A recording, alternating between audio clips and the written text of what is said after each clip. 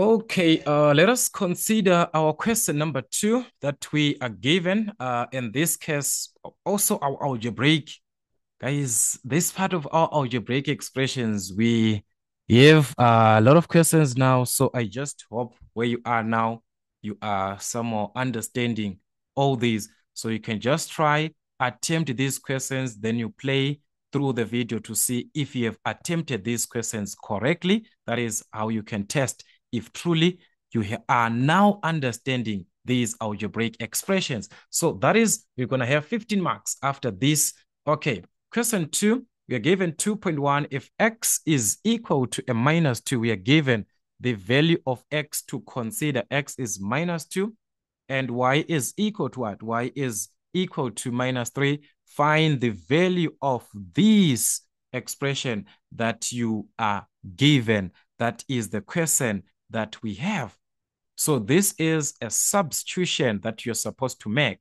Remember, we had these typical questions, guys, where we apply our substitution method. So that was the same consideration that we are given in this case, all right? So this is 2.1. So we're just going to substitute 2.1. We are given minus 2 into the bracket of x minus 1 minus 2y. So we substitute the x that we are given. So this is minus 2 into the bracket. Where there is this x, you substitute the minus 2. So that's minus 2 minus 1. Minus 2y, that is the place. In place of this y, you're going to substitute minus 3. Remember, minus 2y means minus 2 times y. So that is a bracket. You place the value of y, which is what? Minus 3. Just like that. So you can simplify this part, guys. That is, we are going to have a minus 3 in this case here. So meaning to say, if you multiply minus 2 to a minus 3, that will be a positive 6, or just use your calculator as it is like this. It will give you a positive 6, okay? Then we also consider a negative to a negative. That's a positive. You're multiplying there. Remember, you've got a bracket. So 2 times 3, that will be 6. So you can add 6 plus a 6. That is going to give us a 12 in this case. So this was a straight substitution. In place of x, you substitute the value of x that you're given. In place of y, you do the same thing. You substitute the value that you are given there. All right, let us consider another question, which is on question 2.2. Let's see how we're supposed to attempt this one. Simplify. On 2.21, we are given to simplify this. So there we can consider the part of the brackets, the 15a plus 24b minus 13c minus the bracket of 12a minus 18b plus 11c. Remember, I talked about the issue of brackets. If the number is not given, it means there is a 1. So there is a 1, there is a negative 1. So you can distribute by this 1 throughout. 1 times 15, that will be 15a. 1 times 24, that is going to be 24b. 1 times negative 13c, that's negative 13c. You multiply by negative 1 times a positive 12, that's a negative 12a. A negative to a negative, that's a positive. So that will be positive 18b. A negative to a positive, that's a negative, which will be 11c.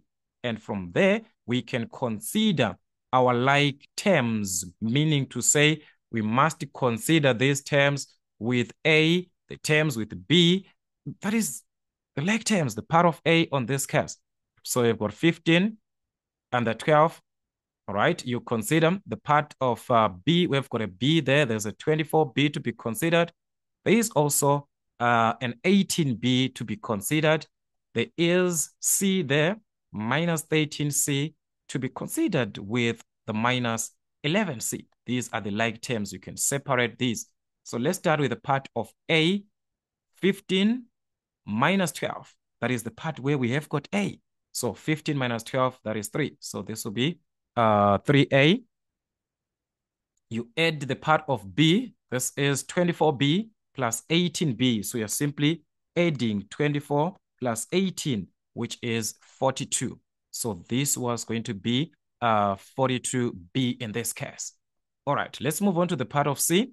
We have got the part of c here and also the part of c. So this is minus 13 minus 11. So you're simply subtracting these two on your calculator, that is minus 24. So then we are going to obtain minus 24c, just like that.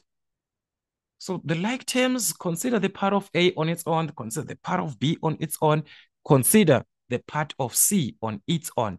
Those are the like terms that you are supposed to add or subtract depending with what you are given there. Is it to add or is it to subtract? Remember separation. If you're given a division like this, you can simply separate the terms. That is 6x to the exponent of 3 separated to 3x. We are now used to this one, guys. The minus 15x there, you separate this to 3x also. All right, so let's separate 3 into 6, or 6 divided by 3, that's a 2. So you're going to have 2. Remember the x, there is x here into these x, which are 3. So we are going to have x squared, or simply use the laws of exponents. X to the exponent of 3 divided by x. We're simply going to subtract the exponents, 3 minus 1, which is x squared. So that's 2x squared minus the 3 into 15, or 15 divided by 3, which is a 5. So that's going to be 5. The x and the x was going to cancel. So this was going to be 2x squared minus 5, just like that.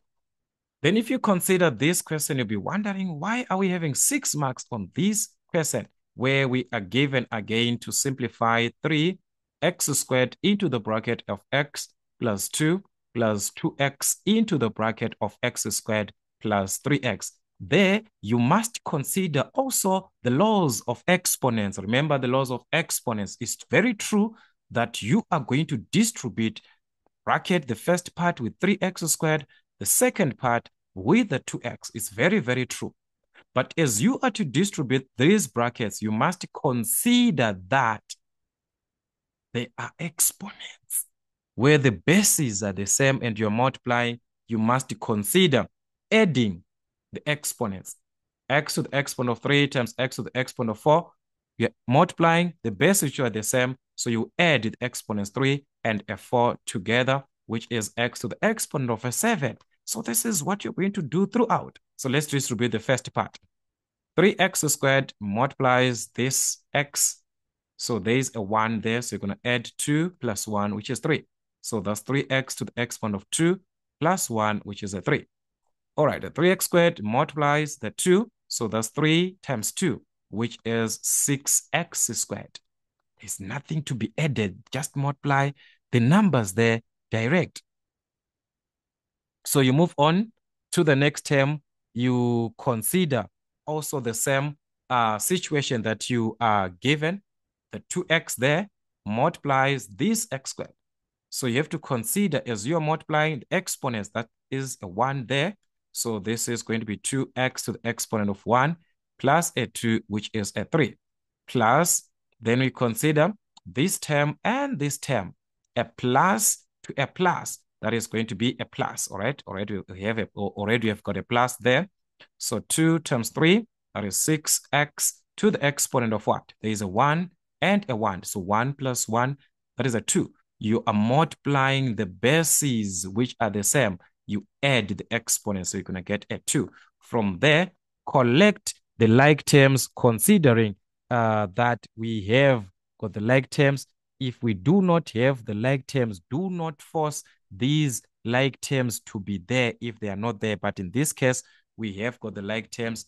We can consider the part of x to the exponent of 3 here, and also the part of x to the exponent of 3 on this part, the part of x squared here to the part of x squared also on this part.